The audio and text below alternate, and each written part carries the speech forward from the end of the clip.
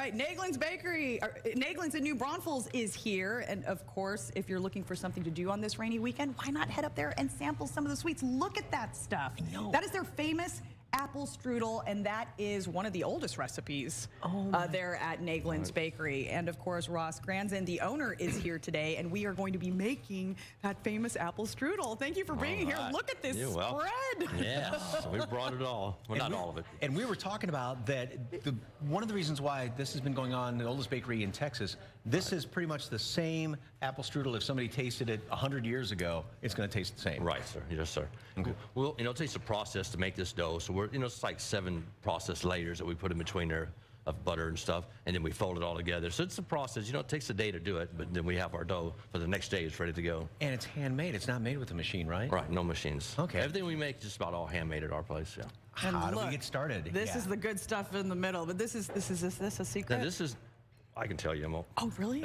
No, it's got apples and a hint of cherries and a hint of coconut inside and a little bit of cinnamon. Oh, my goodness. This makes just a wonderful taste. And a hint of coconut in there. Yeah. Interesting. Okay. A lot of people don't notice that. So we've got the dough all laid out, and you said, and I heard the word butter used in there, so lots of butter, right? Yeah. But no calories. So I'm going to take this. Yeah, you just want to scoop it up, but you're about half of a little thing there. Okay, there you go. like this? Yeah, that's good. Okay, right down the middle of it, right in the middle. Right in the middle, okay. There you go. Because like you've done this we'll put before, 4 of those right? in there. You were up there one time. Spread it out a little bit. There you go. Okay. And we'll need 3 more on there. Oh, my There you go. You're doing good. Don't get skimpy on the apple stuff in there. Can you can you see the coconut? I know. Yes, I now can see the coconut there. And if somebody's never been to your place before, right there, downtown New Braunfels, just off the square. Yeah. Just off the square. Right. And that building has been there. Yes, we have a lot of original walls, floors, and it's really cool to see all that. And we seal it up right on this edge here. Yes, just a nice little, and just water, not even egg white or anything like that. No, right? just water. Okay. There you go. So we do this, like that, like and what so. you do, you'll flip this in just over the top, all the way over to here. There you go. All the way to there. There you go. And then we'll hire you, I guess. Okay. Tuck it in nice and good. There you go. This end is gonna, I can get picked up there, and that will stick with the little bit of water on there. Because we don't want it spilling out. No. We want to keep it all the good stuff inside. There we go. Seal it up. So now what we're gonna do, now we have to flip it. This is the hardest thing. You have to flip it over. We want the seam at the bottom. So Which way are you going forward? We're going that way. 1, 2, 3. There you go. That could have been disastrous. How many TV host does it take to make this? So now you put a little bit of water on top again, so the lattice work will stick on top. Okay. There you go. Because is the last step the crisscross? The crisscross. Think you can follow that?